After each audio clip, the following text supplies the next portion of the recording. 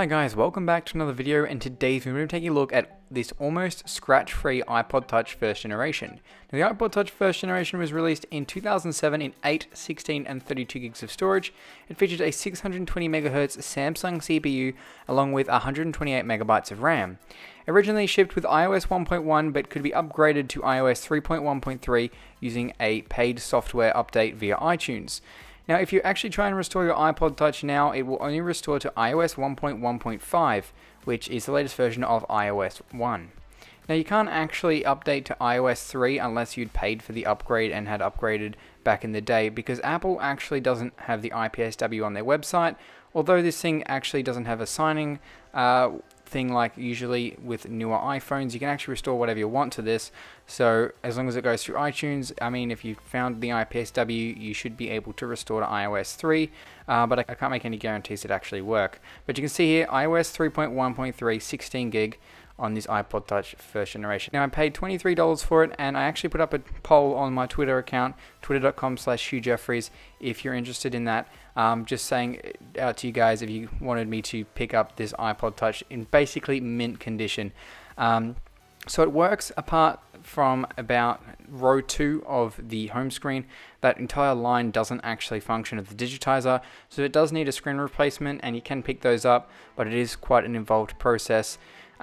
So I can't actually sign into my Wi-Fi network because I can't actually tap on the network to enter the password. But other than that, I mean, it still plays music because, well, it's an iPod and you don't really need the latest software updates or anything to listen to music on your iPod. So while it does function, the screen does need a replacement, but other than that, this iPod is in absolutely immaculate condition and is one of the main reasons I picked it up and actually put it up to a vote, as I already had a first-gen iPod. Now, this is my other first-gen iPod. You can see it actually looks not as scratched as some iPods I have seen, but compared to this iPod, it looks very, very scratched. It is in absolutely amazing condition. I don't have the box for it, which is a shame, but I do have the box for my other first-gen.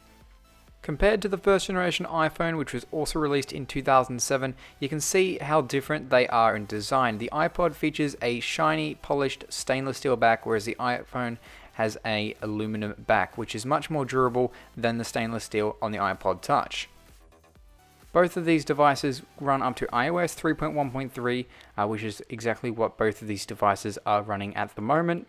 You can see here in settings, general and about, they're running 3.1.3.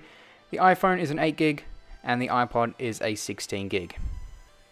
Both devices function exactly the same, but obviously the iPhone has phone capabilities. What I've always found interesting is on the iPhone, on iOS 4 and below, the music app is actually just called iPod, and on the iPod, it's just called Music.